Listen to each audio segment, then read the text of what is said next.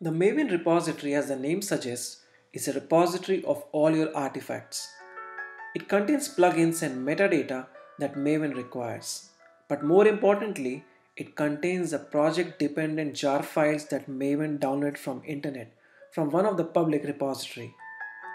The default location on Windows for this folder is C users your username slash m.m2, and the default location on Mac is your root folder .m2.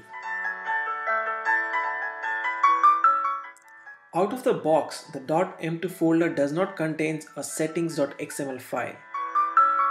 In the .m2 folder on your local computer, create a settings.xml file and copy the content of the skeleton settings.xml from your maven conf folder.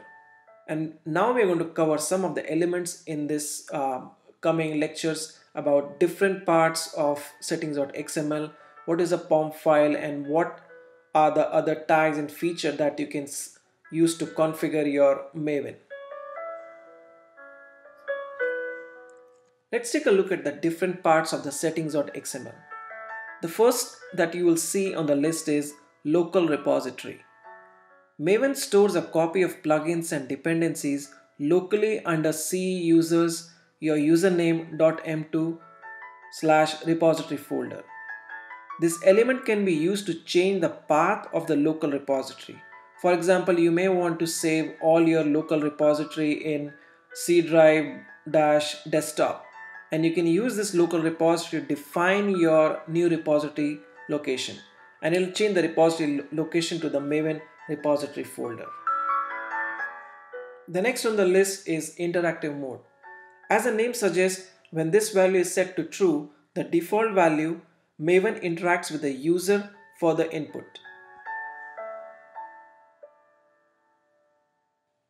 Offline. Offline is a setting which, when set to true, tells or instruct the Maven configuration to operate in an offline mode, and the default value is set to false.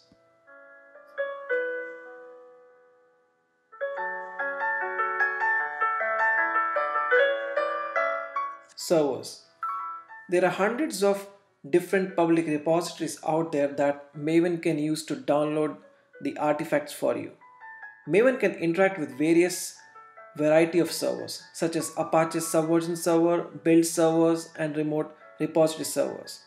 This element allows you to specify security credentials such as username and password which you need to connect to those servers. Mirrors.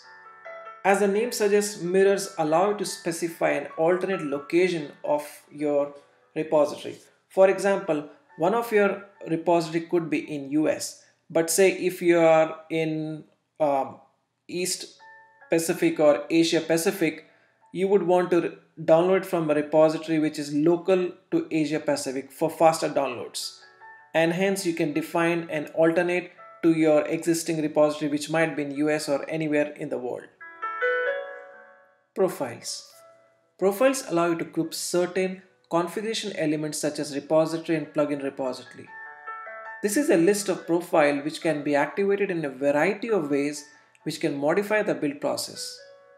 Profiles provided in the settings.xml are intended to provide local machine specific paths and repository location which allow the build to work in the local environment. It can do a lot of other things. For example, say you have two Java projects and one needs JDK 1.6 and the other needs JDK 1.8 version of Java. By default, you would need to configure Java home settings every single time you build a particular project. However, if you create a profile in Maven, say profile 1.6 and profile 1.8, you can specify that Java version required equal to 1.6 and 1.8 and save the trouble of setting the Java home folder again and again. To run a particular profile, all you need to do is maven-p, which stands for profile, profile name, and then complete your Maven command, say clean install or clean package.